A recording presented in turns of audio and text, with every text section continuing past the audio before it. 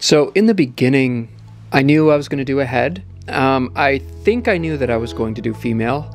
Usually there's a distinction, but sometimes that distinction doesn't come until later in the drawing.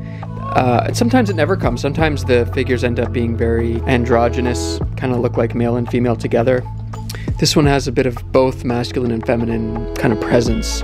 The initial start of the drawing is I'm just trying to establish or create different, unique combinations of color while roughing in an overall structure that's going to eventually emerge as the face. I will start with the watercolor and then I'll let it dry. And then I'll come in with, I've been using pencil crayons, and I start putting in some of the shadows, particularly the eyes, underneath the nose, and the lips. Those are like the three main points that I sort of focus the structure on.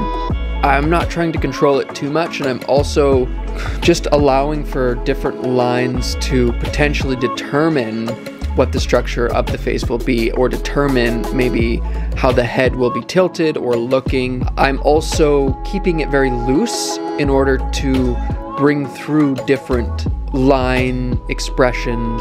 With the watercolor in particular, if you're adding the water, the color starts to interact in interesting ways, and I'm just trying to explore effects with the materials, and that's why I love bringing mixed media together.